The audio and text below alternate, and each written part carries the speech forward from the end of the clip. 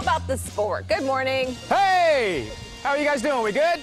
We're good. All right. So we're hanging out with our Tri-City All-Stars, and today is National Wiffle Ball Day. So I want to share with you 5 important things about the game, and the first thing we want to talk about is the creation.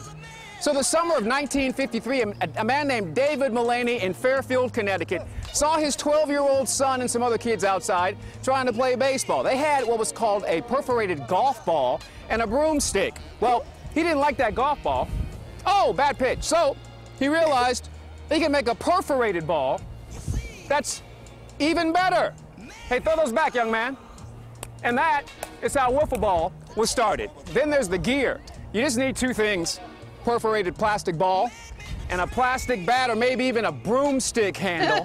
And that's all you need to get some action going. Oh! Oh, here we go, coming back again. Oh! Now, let's talk about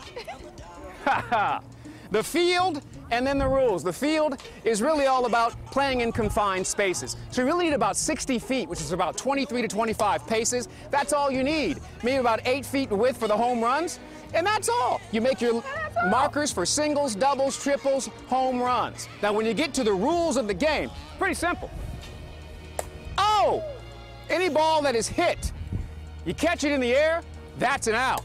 You can strike out if you miss 3 and whiff. That's the strikeout. That's where the name wiffle ball comes from. I see what you did there. See what I'm saying? Oh, and if you hit a grounder and the fielder stops it before the ball stops moving, that's an out. Oh! And if you hit a batter, it doesn't matter. That's your problem. And then, oh! Woo! The future of the game. Did you know that there is a Wiffle Ball Association? Get out of here. And you can sign up and have your own wiffle ball tournaments. Throw that ball back, young man. Have your own wiffle ball tournaments in your backyard. They've got 3 levels. They've got a novice level, they've got a yard league for kind of like medium, and they've got a fast pitch league for the serious players. Yeah, put some pepper on that thing. That's 5 things you probably didn't know about wiffle ball. Enjoy the easiest game of the summer today in celebration. Good day continues after this. Woo!